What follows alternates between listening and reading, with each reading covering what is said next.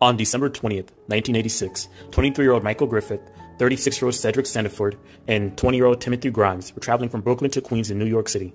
When their car broke down in Howard Beach, a predominantly white middle-class Queens neighborhood, the three black men walked to a local pizzeria and asked to use the phone. When they refused, the young black men sat down at a table where they were soon confronted by white teenagers.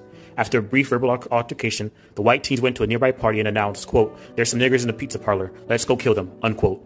When Griffith, Sandiford, and Grimes exited the restaurant, the white teens had returned with baseball bats and tree branches. Grimes ran fast enough to escape the attack, while Griffith and Sandiford were brutally beaten. Griffith finally broke away from his attackers and ran into traffic on the Belt Parkway and was struck and killed by a car. The teens continued to beat Sandiford as Griffith lay dying. News of the attack spread quickly, sparking outrage and protest from the black community and inspiring an anti-racism march through Howard Beach that crowd the white residents gathered to harass.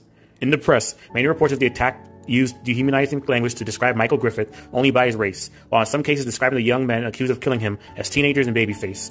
When Queens District Attorney John Santucci charged Scott Kern, Jason Ladone, and John Lester with reckless endangerment for their suspected roles in Griffith's death, Santucci was accused of being inappropriately lenient and removed from the case, replaced by Special Prosecutor Charles Hines. After the three defendants were prosecuted and convicted for Michael Griffith's murder, Judge Thomas DeMacos sentenced Kern to 6 to 18 years imprisonment, Jason Ladone to 5 to 15 years, and John Lester, the accused instigator, to 10 to 30 years.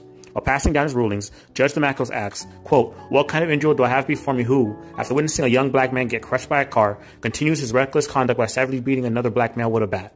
Unquote.